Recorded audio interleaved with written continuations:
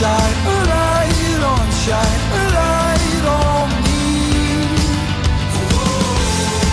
Shine a light. Hey there everybody, this is 22 Tiger Dude here, and I'm here to review The Space Between Us. So The Space Between Us stars Asa Butterfield, Britt Robertson, Carla Gugino, and Gary Oldman. So The Space Between Us tells the story of this young boy played by Asa Butterfield. He's the first human to ever be born on Mars. So for the past 16 years, he's just been living life on Mars. He eventually gets in contact with Britt Robertson, who is like the first girl that he's ever had some kind of feelings for. So when he goes to Earth, he and Britt Robertson embark on an adventure, and he does go to Britt Robertson because he needs help with something, but I'm not gonna say why. And The Space Between Us is a film that I've been waiting to see for a very long time, ever since last year when they showed the trailer. I've been honestly looking forward to this movie because I can enjoy a romance movie. They don't always have to be realistic for me to enjoy it. I could just enjoy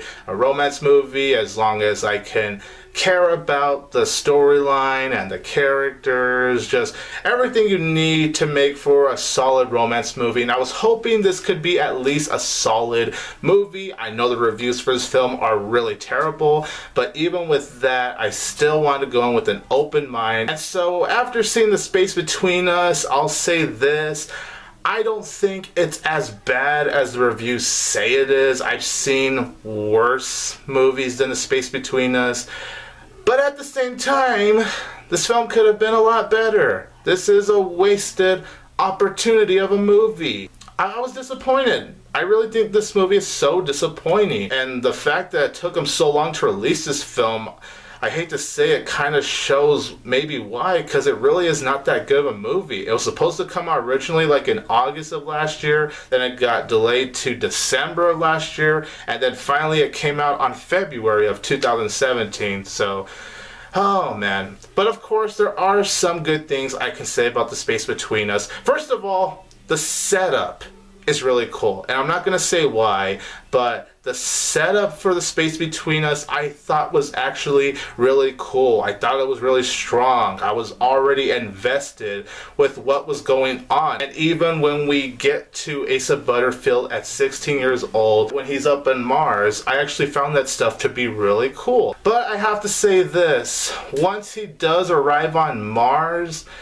that's when this movie became not that good, honestly. Like, it was strong for like the first 45 minutes because it does take a while for him to actually get on Earth. Like, you would think he would be on Earth immediately, but no, the movie actually does a lot of setting up. It takes a long time to get on Earth actually, but when he does get on Earth, I just didn't find myself caring that much. Now, did I care about the leads? Of course I did. I cared about Asa Butterfield's character. I cared about Britt Robertson's character. In fact, Asa Butterfield and Britt Robertson, they do have chemistry. They're the best things about this film. Their chemistry, I thought, was very strong. And if their chemistry wasn't so strong in this film, I could have seen myself being completely bored by this film, because I honestly was getting quite bored watching this film. But because Asa Butterfield and Britt Robertson, they honestly do have very nice chemistry, and I believed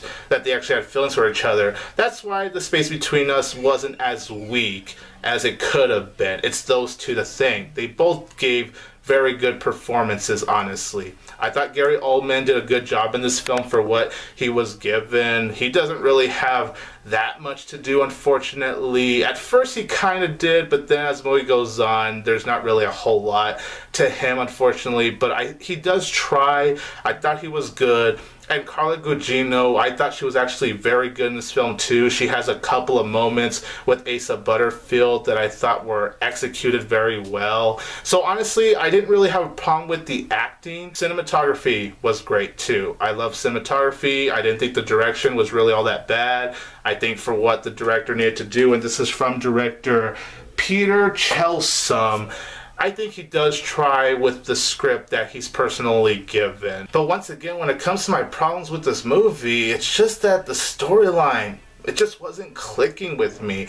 The dialogue I felt wasn't really well written. The movie does come off as cheesy with the dialogue, and it's not like I really have a problem with the movie being cheesy. I can enjoy cheesy movies, but it's just that when it's cheesy here, it doesn't always work. The humor when they attempt at it comes off as forced a lot of times. I may have laughed a few times, sure, but most of the time the humor just falls really flat on its face. And then there's a story where Gary Oldman and Carla Gugino, they're just really after Asa Butterfield, because I won't reveal why, but they're just chasing after Asa Butterfield throughout the film, and I didn't really find their stuff interesting. And then the film just has to try so hard to be emotional, because it really does try overall to be emotional, especially when you get to like the third act where it tries to be like the most emotional thing, but I wasn't feeling anything. Yes, I care about the characters, but the emotion that the film tries to bring, I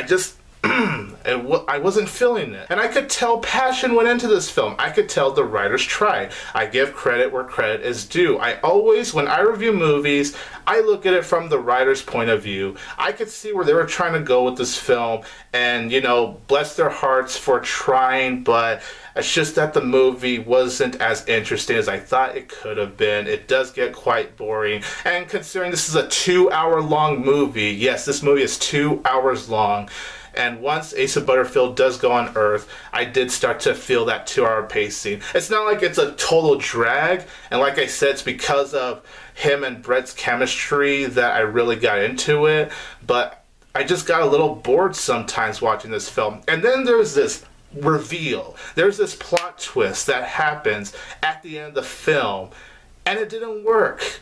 And it was so predictable. I knew pretty much like 25 minutes into this film what the reveal, the plot twist was going to be. I'm going to say it's more of a reveal, basically.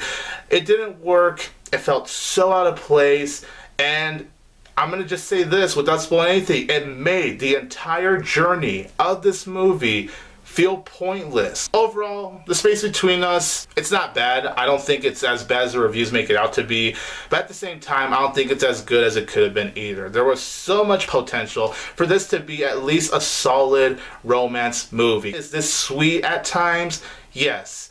Does Britt Robertson and Asa Butterfield have very good chemistry? Did I believe in their little romance? Yes, I did.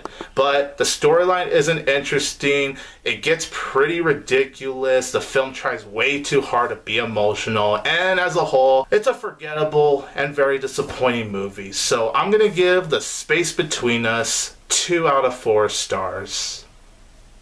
So you guys, in the comments down below, let me know what you think about The Space Between Us. This is 22 Tiger Dude here, and don't forget that I will always have Tiger Power!